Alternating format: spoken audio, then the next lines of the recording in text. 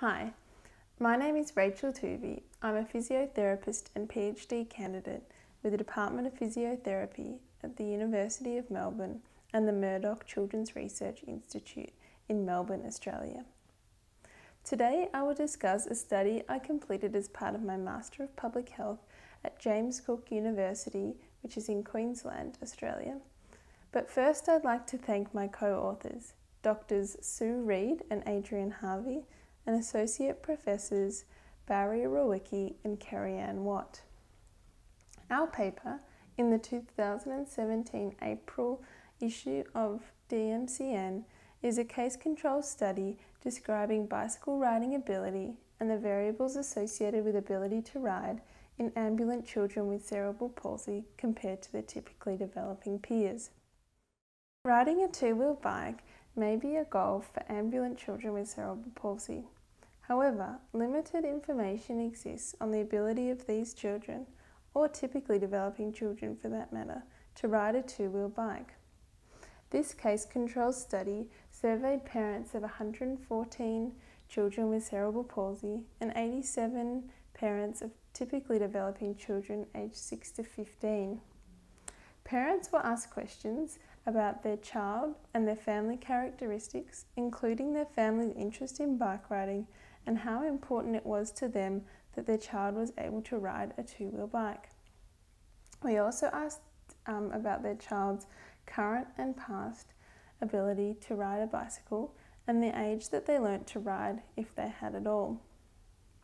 We used Kaplan-Meier methods to compare proportions able to ride at any given age between the two groups, and logistic regression to separately assess the variables associated with ability to ride for children with cerebral palsy and typically developing children.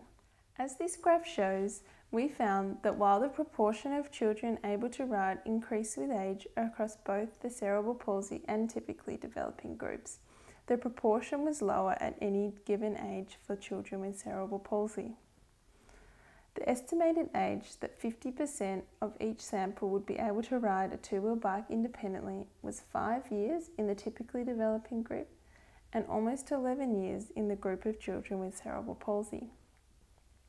Following multivariate logistic regression, we found that higher motor function, so GMFCS level 1 compared to level 2, was associated with being able to ride independently in the group of children with cerebral palsy.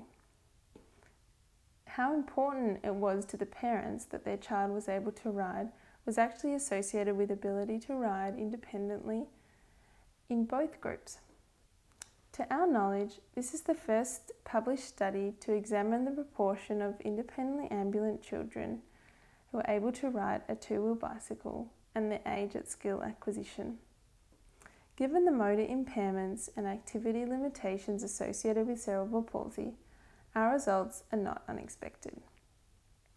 By documenting the size of the gap between children functioning at these highest levels of motor function, so GMFCS levels 1 and 2, and typically developing children, we have highlighted the challenges that children face when learning complex but functional motor skills such as riding a two-wheel bike. However, the results of this study also highlight that independently ambulant children with cerebral palsy, in particular those classified GMFCS level 1, can learn to ride a bike independently if they're given the right conditions. It's also interesting that the influence of parental attitude on motor outcomes was highlighted across both groups. Knowledge of these variables will help guide goal setting and optimize the conditions for learning. Lastly, there's very little evidence to guide families and therapists on training bike riding skills in this population. The impact this has on the ability of children to ride is not known. These findings support further research into motor learning approaches for training bike riding skills in children with cerebral palsy. Thanks very much.